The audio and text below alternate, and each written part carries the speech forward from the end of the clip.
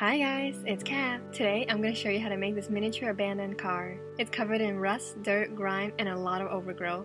This car is part of my Halloween Haunted House dollhouse kit, but you can use the same techniques to make the car fit any style you like. This video is done in collaboration with Amanda over at Panda Miniatures. She made this awesome gas pump in the same style. This piece looks super realistic and goes perfectly with the car. Make sure to check out the video and her channel in the links below. Let's get started. This car comes from a pretty inexpensive dollhouse kit, so it's not the best quality. It's made of plaster and created in the image of a vintage Volkswagen Beetle convertible. The first thing I'll do is remove this pink paint job. With acetone and some cotton pads, just slowly wipe away all the paint.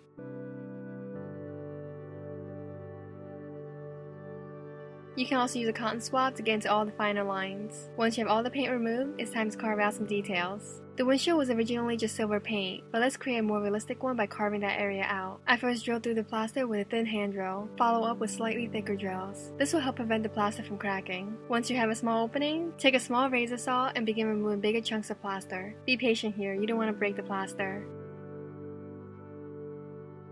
Now that we have an opening, file down any rough edges. I'm going to draw out the areas for the headlights too, but that's totally optional. They don't look bad as is, so you can totally skip this step. Next, take some cream color acrylic paint and cover the entire car. Don't forget the interior. 2 coats will give you smooth, even coverage. For the car seats, I mix a bit of light pink into the cream to create a different hue. Paint the seats with it. For some texture, grab some tissue paper. I have this napkin that I tear into tiny pieces. Glue that to the seat with some watered down paper glue. Once that dries, add some more of that pinkish cream paint. That looks pretty good. For the convertible top, take some black acrylic paint and paint that back area. Do the same for the wheels. Now let's add in some trim detail. With some metallic silver acrylic paint, cover the trim and the bumpers. I add some silver detail to the top of the hood, the side mirrors, and inside the headlights. Paint the front and tail lights too. While the silver paint is still out, add some detail to the wheels by painting the rim silver. Go back in with some black acrylic paint and a dotting tool to outline the spokes. There, that looks pretty good. Now let's add some glass to the car. For that, I'm just using some clear plastic packaging. For the windshield, cut off a small piece. Line it up behind the windshield and trace that shape. Cut it out and now you have a window. You can glue it in as is, but I want an H look, so I cut some slices into the plastic. That creates the look of a cracked window. Use a craft knife to score some lines and it's ready to be glued in place.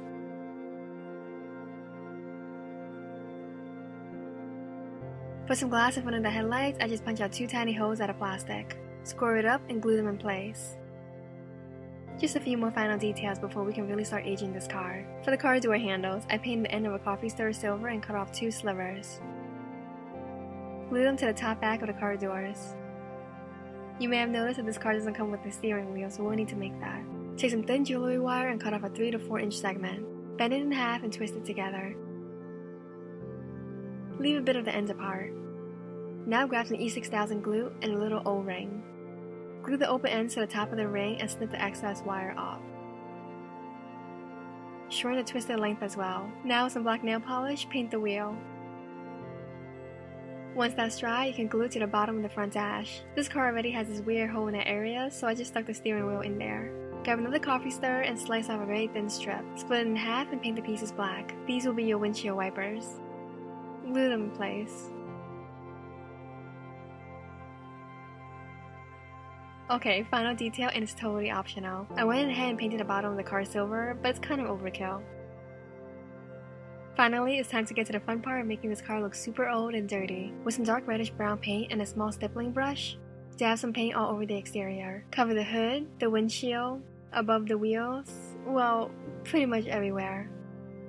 Use a thin brush to add an even darker brown to all the grooves. This brings out the detail and creates the look of grime stuck in all the crevices.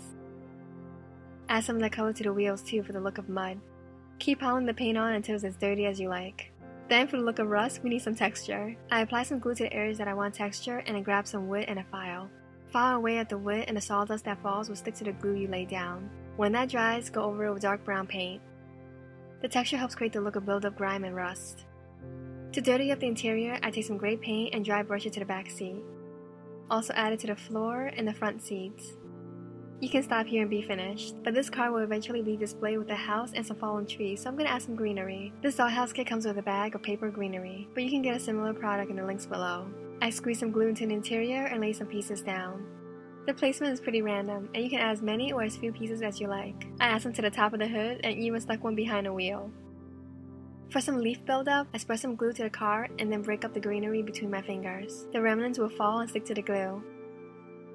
Tap off the excess and you have yourself a very abandoned car. To keep all the foliage in place, I make some paper glue with water and apply it to the top of the pieces. Prune your car if needed, and you're done. This car is part of a haunted house kit I'm working on, and I can't wait to show you the completed house. I hope you liked this video. Give it a thumbs up if you did, and make sure to subscribe for more. I'll see you next time. Bye.